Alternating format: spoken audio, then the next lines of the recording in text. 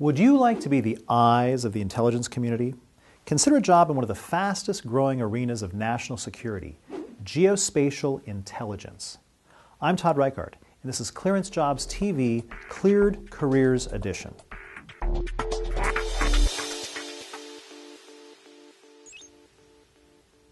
Geospatial analysis has existed as long as humans have made and studied maps, but its importance to the intelligence community has skyrocketed in the past several years, with unmanned aerial vehicles and drones being increasingly used to both gather intelligence and take down targets.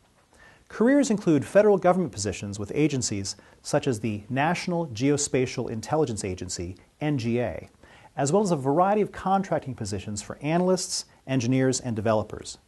The common denominator, a TS/SCI security clearance, is required for most positions.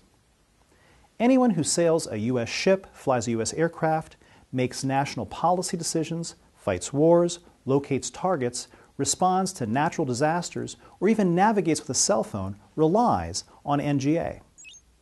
NGA employs approximately 16,000 civilians, service members, and contractors, with more than two-thirds of those working at their new campus at Fort Belvoir, Virginia.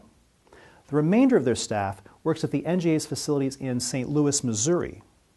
Even positions with private contractors will likely be located near these main campuses or the Washington, D.C. region.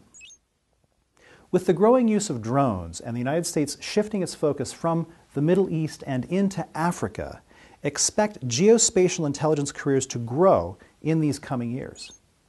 If you've always been good with maps, have a background in GIS, know how to get the most from your GPS device or Google Earth, this might be the perfect fit for you. See you next time here on Clearance Jobs TV.